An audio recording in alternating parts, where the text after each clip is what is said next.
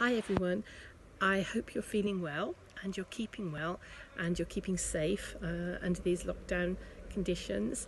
Syra has asked us to do a little video and just to let you know how we're getting on and just to our experience of lockdown.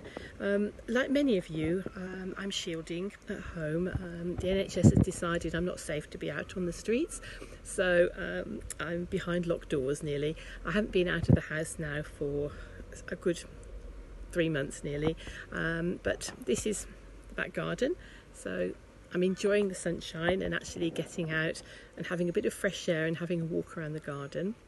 From a Baha'i point of view, we've had lots and lots of meetings on Zoom, like many of you probably have.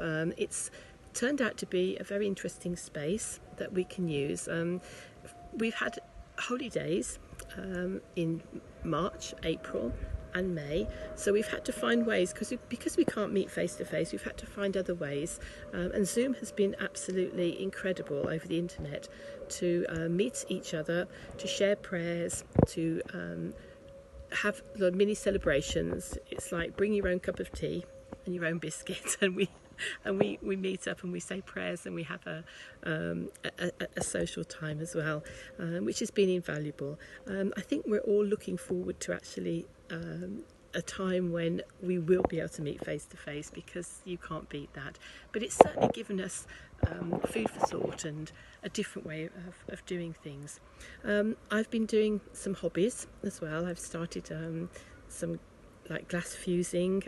I've also done some drawing, and it's been as well as FaceTiming my family who all live abroad, so it's been quite an intense sort of computer-led, I think, lockdown at the moment.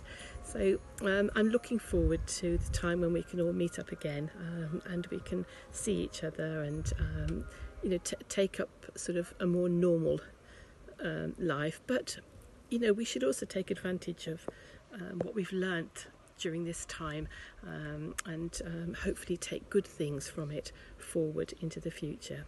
So take care everybody, and look forward to seeing you soon, and God bless. Bye.